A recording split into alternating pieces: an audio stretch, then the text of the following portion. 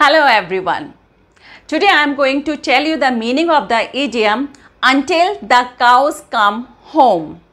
Until the cows come home. इस idiom का मतलब होता है for a very long time और you can say for an indefinite time.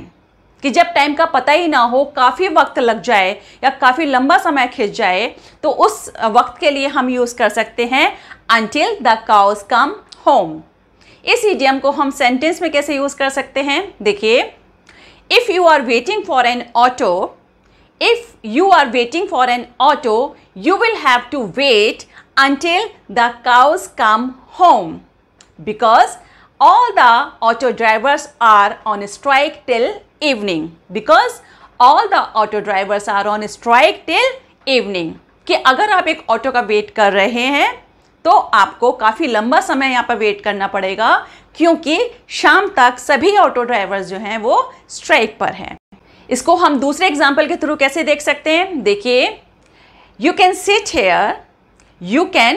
Hair and argue with me until the cows come home, but you will never make me change my mind. But you will never make me change my mind.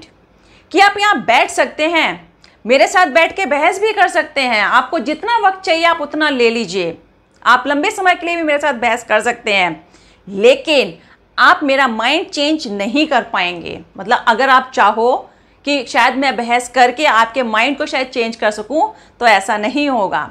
तो इन दोनों sentences में हमने until the cows come home का use किया है for a very long period, for an indefinite period. Hope you like this video. If you want more such videos, please do hit the like button and subscribe to my channel Simply Simplified. Thank you for watching.